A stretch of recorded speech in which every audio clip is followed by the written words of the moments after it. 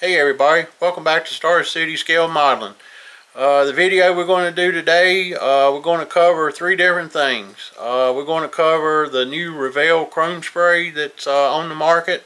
We'll go over how I thought that turned out. I actually was surprised, and I'll go over that here in just a second. We're also going to cover the new racing harnesses from Gofer Racing. They're not quite on the market yet. They should be out in the next few weeks, probably to a month. Henry gave me an advanced set to go over, so I'll review those. And also, I'm going to give you a little tip on how I keep records of my models for the last couple years. Every model I do, I like to give a little, keep information of what I do to it, what I add to it, stuff I used on it. But I'll show you that here in just a little bit. So, let's get to it.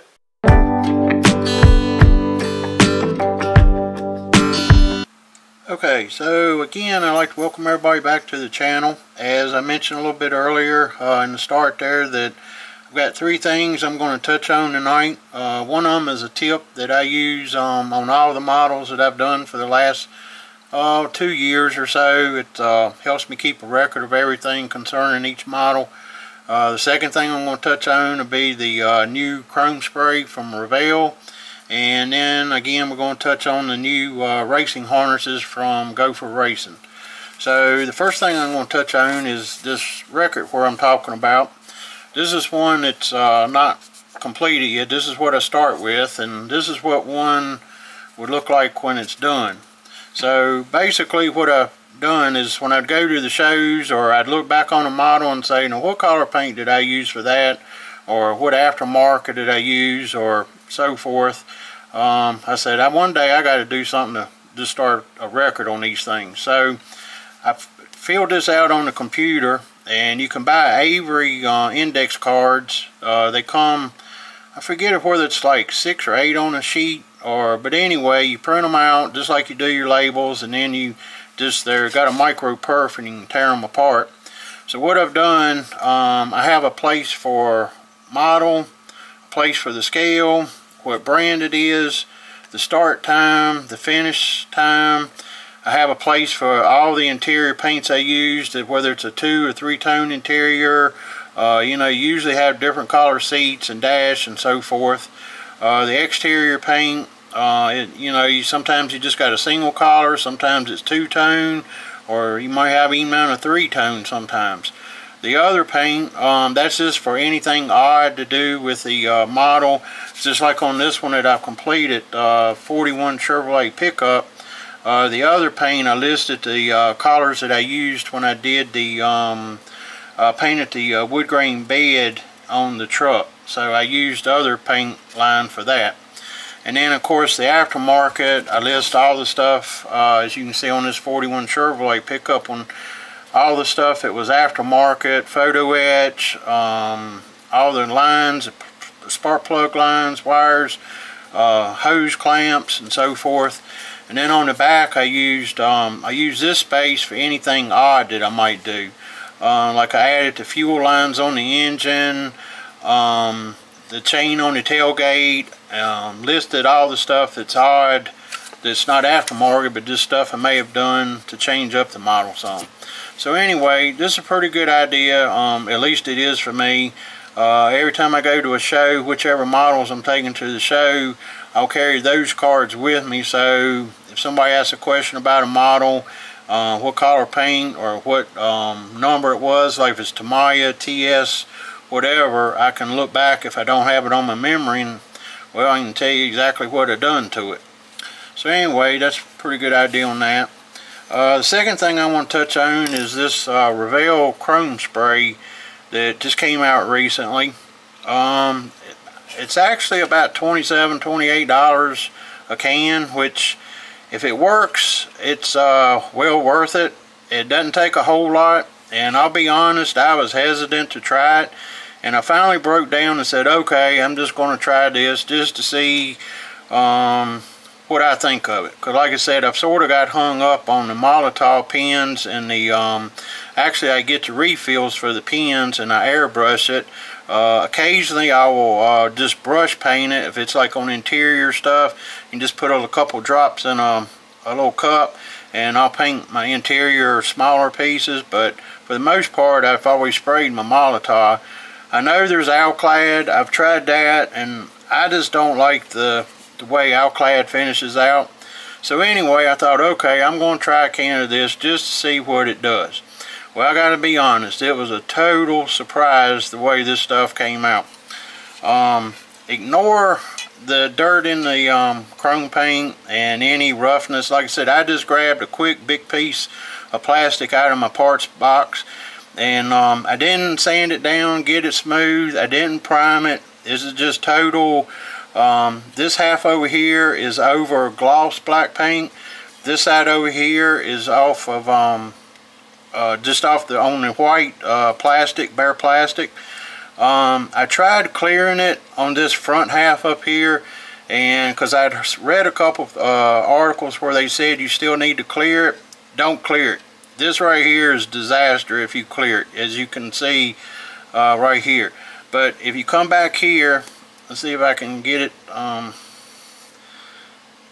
If you can see the Zap-A-Gap bottle, and like I said, this plastic isn't smooth. This is just over rough, unsanded, unprimed plastic. So to me, this has got to shine better than Molotov or Alclad. It's actually durable. If you get right down on it and really want to scuff it, you might see a little scuff, but I've tried and it is not scuffing up like a lot of the Molotov and Alclad stuff does. And like I said, you don't need to clear it, or at least in my opinion you don't need to. So anyway, I've already ordered another can of this stuff to put on the shelf, because I definitely will be using this from here on out unless something else comes up. So anyway, just thought I'd give you an opinion on that. I still need to try some actual parts to put on a model. Like I said, this was just test shots right here. This right here's got like 2 coats on it. It's got one coat just real sort of light, and then the second coat I put a little bit heavier, and I didn't have no dry time in between. I just maybe had like maybe 30 seconds, and then I went ahead and put the second coat, just trying to do a test run. At first when you spray it, it's sort of got like a bubbly effect to it. It's just, and then once it dries out smooth. As long as you're not spraying over dust and unsanded plastic like this. So anyway, I just thought I'd give you my opinion on it. So like I said, I'll be using this for sure. And then the third item that I want to go over, these are some new racing harnesses that Gofer Racing is coming out with. Henry Mason, which runs Gofer Racing, he actually just lives a couple miles from where I live at. So anytime he's got something new he wants to bring out, or any new products, he'll either come and talk to me and want to know how it will do, or either he'll bring me a sample of it once he starts doing it. So here a few weeks ago he brought me the this racing harness set, and this has got the black ribbon in it. He said that the sets will be available in 4 different colors: the black, blue, red, and I believe white, but I've actually forgotten what the 4th color is, but I do know red, blue, and black. Like I said, these aren't on the market yet, but they should be out. He told me just anytime in the next few weeks, to probably sometime late December at the latest, I would think. So, but anyway, looking at these over, I haven't actually done a seat yet. As soon as I do a seat, I will be glad to do another review and tell you how it works out. But the instructions here show you how to do a 4-point harness, 5-point harness, or 6-point harness. And like I said, it's instructions for all the way across for how you need to do it. There will be enough material and items in the set to do 2 complete harnesses, 2 sets. So that's a plus. Like I said, it will come with the ribbon, enough to do 2 sets. It's also got, let's see if I can, I've got a new camera, so work with me on that, guys. Sorry. Let's see here. It's got, there we go. Simpson, and Crow decals. These aren't actually a decal.